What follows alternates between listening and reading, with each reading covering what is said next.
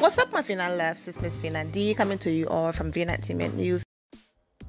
Milo and Kenya have known each other for years and know where they stand with each other. They've done the actual work and therefore have the history. That's not the case with Tanya. Let's not deflect. Kenya is responding and bringing sources. You made this bed and didn't know the thread count. Ooh, not thread count. You thought it was what these girls do, so it was cute. It wasn't forgivable, not forgettable. Homegirl literally placed the disclaimer to the Calvary, alright, prior to "this is me" being really messy. Remember that when she said that? Come on, brother. Messy is not who Tanya is at all, which is why it was poorly executed, but messy is what she was in that moment, and she knew it. Come on, my man. Well, she is messy, Brandon, but thank you for always having Kenya back, okay? You have preach. Tanya started the mess, okay, with Kenya and the hair. That was the wrong thing to do. She learned today, okay? Tanya threw her break. Now she wants to hide her hand. Everyone needs a friend like you. #loyal. Okay, I'm glad she put Messy Cynthia out there for inviting the cookie lady. Imagine if Kenya pulled Kim's wig like Sheree did. Imagine if Kenya pulled one of the ladies off the couch by their hair at the reunion like Portia did. Imagine if Kenya called Cynthia a bald-headed scallywag like Milo did. Imagine if Kenya went on Celebrity Apprentice and bullied Star Jones and LaToya Jackson like Moose did. Imagine if Kenya lied on and spread false rumors about Candy being on drugs like Fraudra did. Imagine if Kenya told Claudia her bleep left her body like Moose did.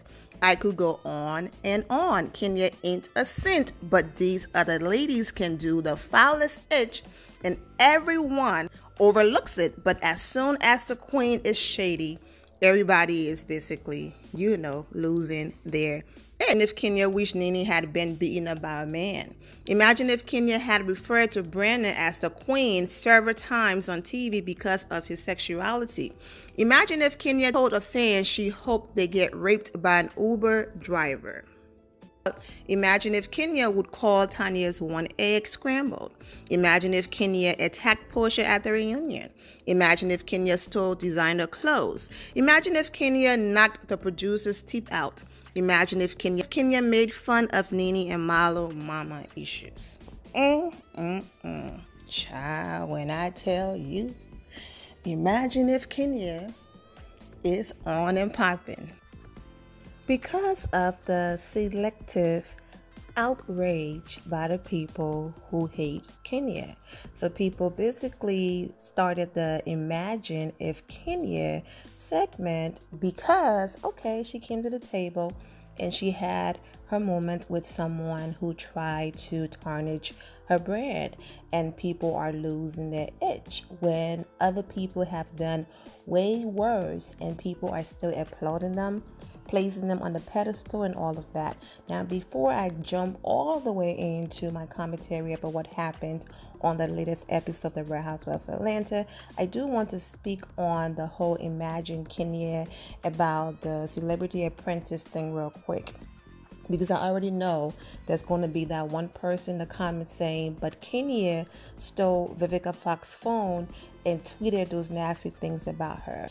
So you're trying to tell me Celebrity Apprentice with producers and cameras and people everywhere, but yet Kenya was able to sneak into Vivica Fox's dressing room or wherever she was, okay?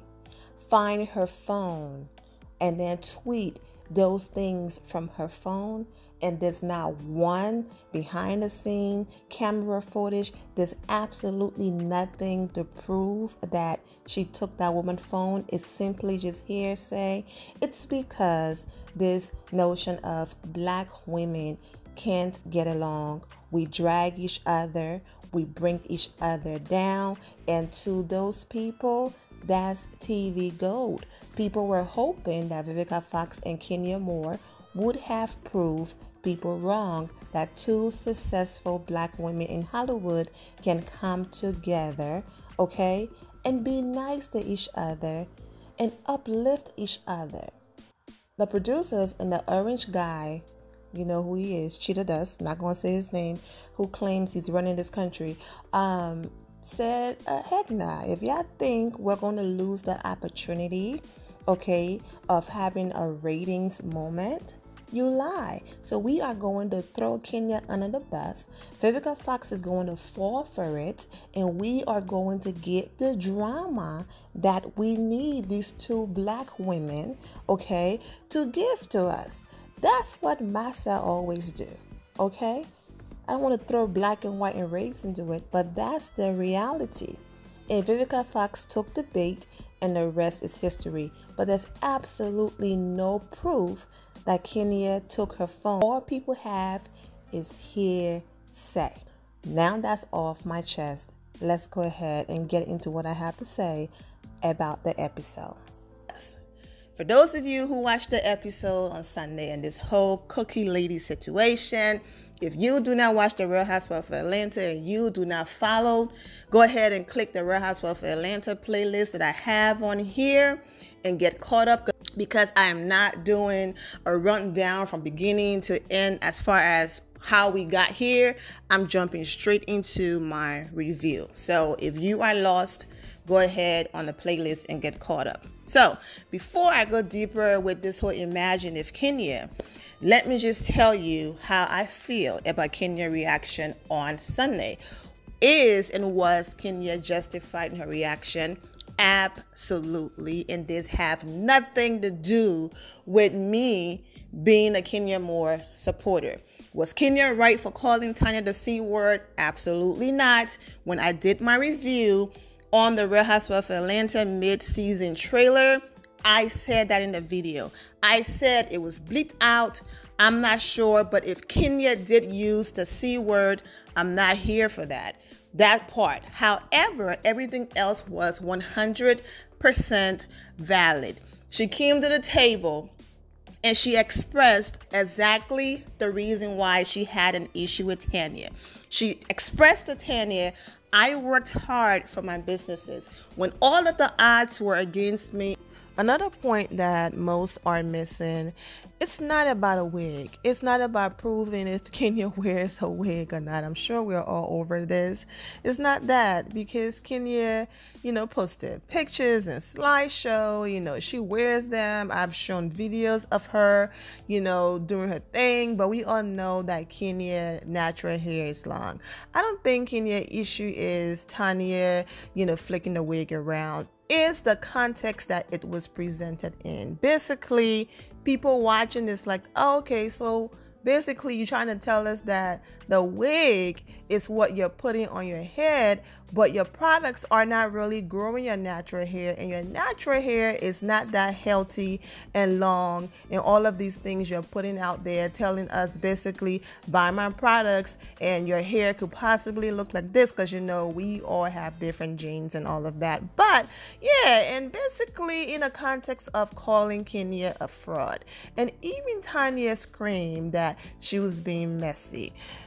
Since everybody think that Kenya was wrong for bringing the cookie lady conversation to the table, and she should have pulled Tanya aside, and Tanya is so classy and she's so bubbly, and she's the love and light 2.0, and she's so great. So if Tanya is so great and so classy and she's not messy, why didn't Tanya take the wig back to Atlanta, schedule a meeting with Kenya, a meeting that is filmed, and basically say at the meeting with Kenya, the restaurant, wherever, hey girl, we've been talking about IVF, we've talked off the show, on the show, and I just thought we were building something here.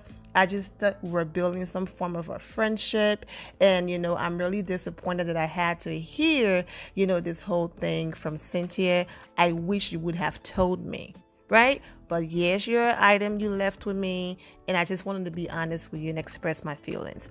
That's what a non-messy, classy person does, right? So since Kenya is the messy one and being dragged, Why classy Tanya couldn't do that, right? Because all of this fake, I don't want to peach, I have too much going on, it's just all a front. She wants one. She wants a peach, okay? So Kenya even contributed to that by leaving a wig, a test of Tanya's character, and Tanya failed miserably. And then she knew all of this would have been dragged on, would have given her a few episodes. Because tell me, how many friends of the show out here planning trips and stuff? Yeah, Bravo is working overtime for this girl to get a peach, and so I get it. I'm over the whole wig situation, like I was over the snake gate and all of that, but you guys know me, I'm very detail oriented. Those who are going to say, was Kenya thinking about Milo brand, okay, when she walked into her event? Was she thinking about, she was about to tarnish Milo brand when she walked in with a marching band? Okay, so Kenya was on a recent interview and she said exactly what I've been saying. She said, will I walk into someone's event with a marching band in real life, whether I like them or not? Absolutely not.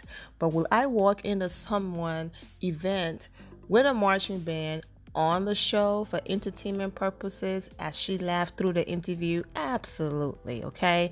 Milo event was boring, didn't have people in there, and Kenya was basically sent over there and added in to just bring some excitement to the episode. But let's just take away the entertainment and it's a show and excitement, and let's just talk about real life. Let's just watch it as if we are going to pretend like it's actual reality and they're not throwing things in there for entertainment purposes. Kenya walked in with a marching band, right? With her products in her hand, goodie bags, okay? And then she said, hey, wear your wigs, your weaves, do your thing. However, if you want to make sure that your natural hair underneath all of that is healthy and growing, try more edges and all of that. And then she said some slick and funny things, but that was it. Okay? All right. So, disruptive to the party? Yes. Tarnishing what Milo is trying to do? No. Messing with Milo brand and money, okay, would have been Kenya coming in before the event, all right, and stealing Milo wigs. So now Milo event is about to start and she have no products to show, okay?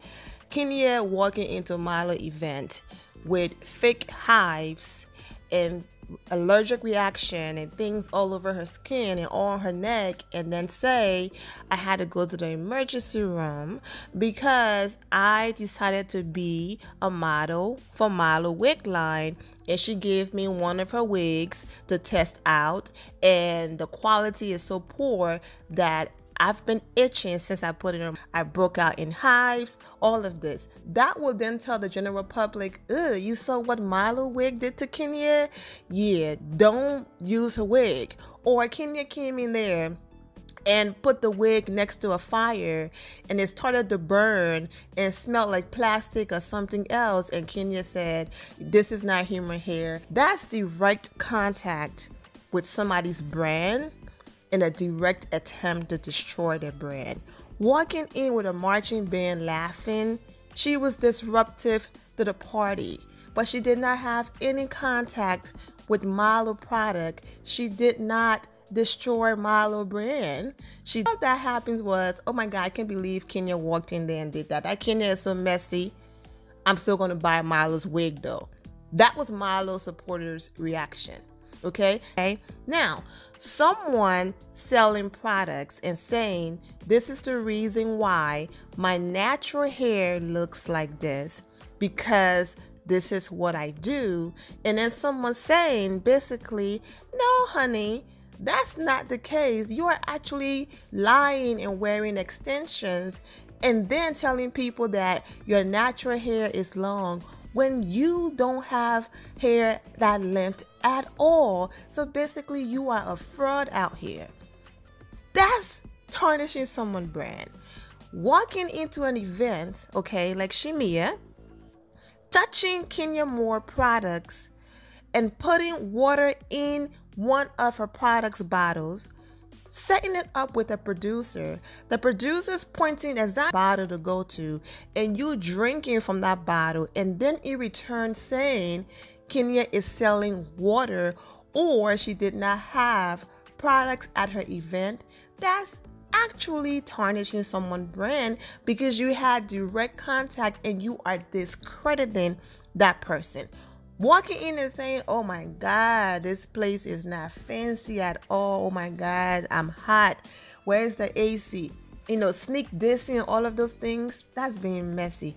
That's not messing with someone's money and brand.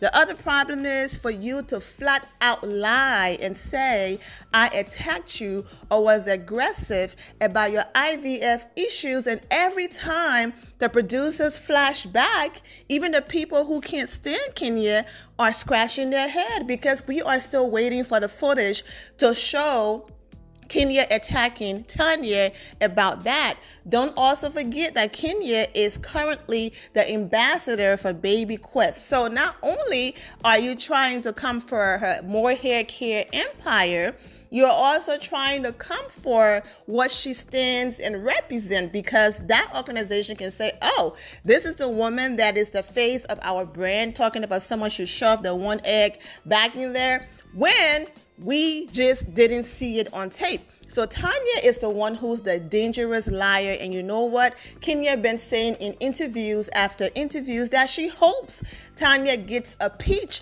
so that Tanya can end up exposing herself. You could say whatever you want to say about Kenya Moore. She is not a liar, and she's been vindicated every single time on that show. And so I don't understand why people can't just see, listen, Kenya had an issue with Tanya. Kenya told Tanya her issue. Tanya refused to apologize. The end. Case closed. Why does it have to be, oh, because her marriage is not working now? Oh, she's jealous of Tanya happy home. Ain't no one jealous of Tanya fake happy, okay? Because I'm on Tanya's page in the comment section and she responding. She posted a picture of she and Paul smiling, right? I'm not going to post it because it have a logo of a photographer or copyright reasons, but they're smiling. And then someone wrote, oh, don't post this picture. You're going to get them mad. And then she responded, grown woman, if you're happy, be happy. But what makes you think Kenya Moore, who was just seen laughing, happy, and holding the hand of her husband,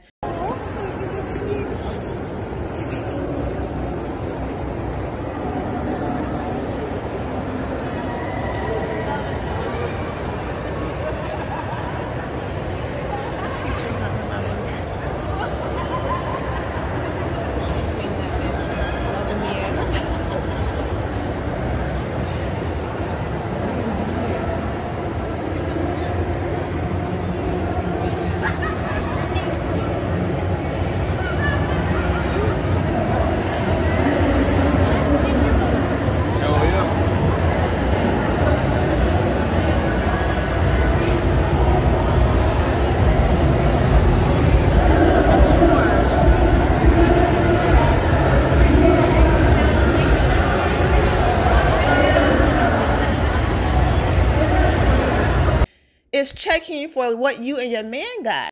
People who felt like Kenya bringing, the lady to the whole little situation in the episode was wrong, or Kenya was being shady. I don't see it as that, because Cynthia Bailey said she did the same thing, invited the girl to her wine cellar opening because she wanted her to be able to tell Tanya herself. Well, Cynthia did not tell Tanya until Toronto. Cynthia got engaged before Toronto, so that means the cookie lady was there without Kenya or Tanya being aware that she was coming, okay? Everyone else can do the same thing and it's not a big deal, but Kenya does is a problem. Now, my thing is, if Kenya is talking in circles about a cookie lady without mentioning Tanya's name, then Cynthia goes and tell her version of the story, then why not bring the actual person to tell their version of the actual story, since they were the one who allegedly had an interaction with your man? So I don't think Kenya did anything wrong. Like, let's bring the source and have the source say, okay, from their mouth, This is what happened. So it doesn't look like we are just adding to her story. So it was great that Kenya brought the lady along to explain what she had to explain. And that's when I realized the whole thing was fake, because her story wasn't adding up. And we're going to get into that. Now, don't get me wrong. Of course, it's common sense to talk about, Kenya's husband and Tanya relationship because of this whole cookie lady situation. People thinking that because Kenya is so unhappy in her marriage and things are not going great in her situation, so that's the reason why she brought the cookie lady at, their whole sit down situation. And that's the reason why she also brought it up at the table to, for some reason, add this shake-up into Tanya's so perfect relationship. What is she gaining from trying to destroy Tanya's relationship? When I honestly feel, after everything was exposed on Sunday and Cynthia Bailey and all of that, I now realized that the whole cookie lady thing was fake. And not only is Tanya a liar, but the whole thing is fake and a setup. At Tanya, Cynthia Bailey, and Bravo just made the whole thing up to make Tanya happen. That's what I feel. I personally feel like Cynthia Bailey and that cookie lady already had a conversation, and that's the reason why when Kenya came to see her at her wine cellar, of all of the shops she could have taken Kenya to, she chose the cookie lady shop with the camera. That lady was already coerced into, hey, when we enter, let us shop for a little bit and then approach us with this tea. So Kenya thought she was getting brand new tea and it was juicy, when Cynthia Bailey already knew. And this was Bravo's way of helping Tanya get a storyline, because they really do want to give her a peach. All right, now I did a video on Cynthia Bailey because she hopped on Instagram Live trying to defend herself. So I'm going to include a segment from that video, to basically add more to my theory. But definitely go ahead and watch that video. It's brand new, so you can't miss it. But I am still going to include a link in the description below for you all to basically watch the entire video. So let's get into that. This is my conclusion in all of this. Bravo tried to make Tanya happen last season and failed miserably, okay? They tried the whole Tanya versus Nene thing and it didn't work out. And so this season, okay, let's go ahead and try her against Kenya. And in order to survive on this show, there's two things, okay? Either you can stand up to Kenya more, okay? Or you have an army behind you that support you against Kenya more. So in that process now, Cynthia Bailey decided, you know what? I'm going to use Kenya Moore as my scapegoat. She's going to do the dirty work for me while I hide my hand. Okay? And so you can't tell me that Cynthia gets a new business. Okay? She gets a wine cellar and then a Bailey room. Okay? In that area, and of all of the businesses she could have gone to and have a connection, she goes next door, which makes sense, the cookie lady. Now, of all of the women in Atlanta and all of the businesses out there, Tanya Man just happened to end up with the woman who's right next to Cynthia Bailey business. Really? Okay. Kenya Moore goes to visit her friend, Cynthia Bailey. Okay, I'm just going to visit my friend. And of all of the stores that's around, I've been in that area that's next door, Cynthia takes her to this so-called cookie lady, who then comes and tells them that of all of the men she could have met, it was just a coincidence that she met Tanya Man. Bravo. Bye. Bravo is Cynthia Bailey.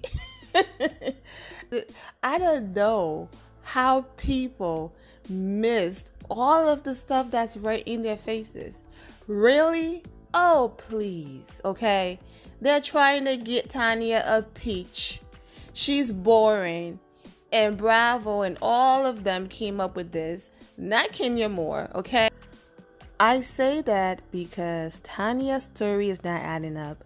And the cookie lady story is not adding up. First, it was, he came up to her. Okay. He was all over her, talking to her, asked her for her number and all of that, right? Then on this episode, she was there with her sister and someone else, and she was going to the restroom, and he walked there with her, and they had a conversation, and she realized the conversation, and in the middle part of the conversation, they lost interest. Okay, second story. Then Tanya's story is that, she was all over Paul in the club. Paul took her number, but then also said that he threw it away. So why is Paul taking her number in the first place? Okay, why it couldn't just be, what, I'm good, I don't need your number. Not only that, Tanya claimed that a cookie lady was all in his DM. Now you're trying to tell me, yes, people can unsend their messages, but that would be the first thing you would have done. If this woman was really out here and all of this really happened, oh my gosh, she would have screenshot this woman being a DM. We have no screenshot proof of the DM messages. And if they do show up, I won't be surprised if they're fake. The story is just not adding up. And that's the reason why I'm believing that this is all a setup by Bravo and Cynthia Billy, joining the whole setup, not knowing what's going on, gets all the blame and all the hit. I just feel like Tanya didn't know that this whole little fake story was going to go this far. Of course, probably Paul have stepped out on the relationship before and all of that. But I just don't believe this whole scenario right here. I believe she was like, yeah, we can go there, but please don't go too far. Don't push it too much. Let it just be something as random as they had a conversation, but not something that's going to embarrass me and make me look like this terrible person. But at the end of the day, we all have to look ourselves in the mirror at the end of the day. And we all have to live with ourselves daily. So trust me, Tanya can put up all this fake on social media and all of that, but she is the one looking in the mirror at night and knowing exactly who she is as a person. And that is never going to make you feel good because you're not showing your real self and your true colors. Okay? A few little things that I left out. Kenya also, put production somewhat on blast again for not showing Tanya leaving the table and Eva actually going there to be with her. Of course, no one wants someone to get that upset when they leave the table, but for the people who were saying Eva was just sitting there, she didn't do nothing, well, it looks like Eva did, get up to chat with Tanya, all of that, but that was cut out. It was funny that in as much as, hey, people saying the girl was messy and all of that, they sure ate them cookies though. They sure ate them cookies. And the Imagine If Kenya segment, all of the names and the people who posted it were on the screen. So I didn't think that I had to physically say their names if you could see it, just in case someone see it and it's like, we started this whole Imagine Kenya thing and you didn't shout us out. The caption shows the name, where I got it from, who started it, they tagged who, so everything is on the screen. Just wanted to put that out there. My review was almost an hour, but I'm going to cut it here. All right, and I'm going to do another video with other things that I've seen, okay, because I don't want to post an hour review. But look out for part 2 to this one right here. And like I always say at the end of every video, I don't care if I'm here for you or not. At the end of the day, I am wishing all of these ladies the best. The end of here, my final loves. Thank you all for your love and support. If you're not subscribed to the channel, go ahead and subscribe to the channel. Go ahead and leave this video a thumbs up. Also turn on notifications so when I do post, you're aware that I posted. And I will see you all in the comment section. Remember to always have the God bless attitude, which is being positive at all times and seeing the good in every situation. Have a great day, guys. God bless.